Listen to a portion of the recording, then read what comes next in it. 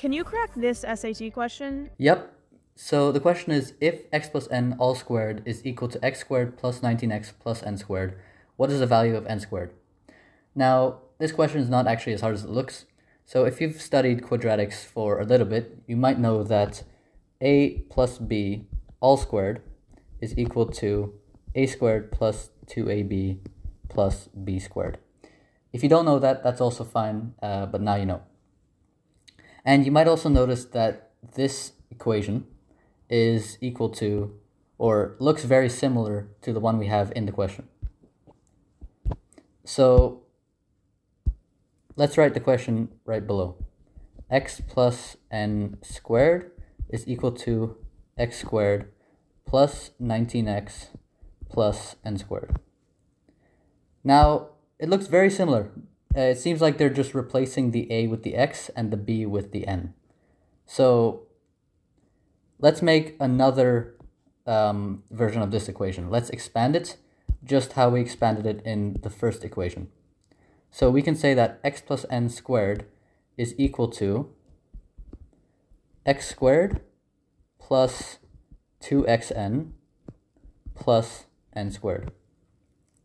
And now that we know that these two equations are equal to x plus n squared, we can just say that they're equal to each other.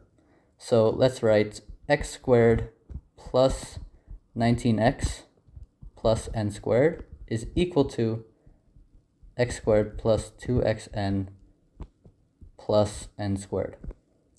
And now we can subtract x squared and n squared from both sides of the equation.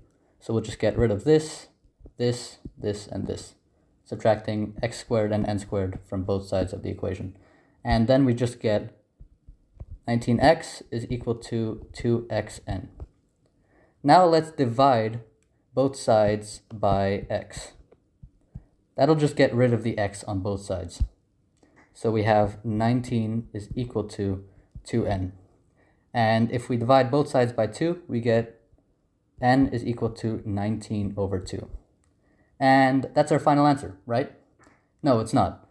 They're not asking for the value of n, they're asking for the value of n squared. So to get our final answer, we just need to square this number here. 19 squared is equal to 361.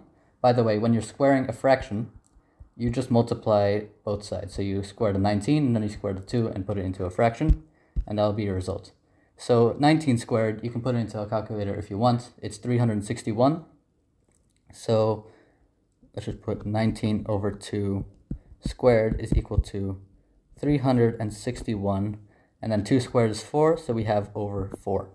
And that is our final answer to our question C.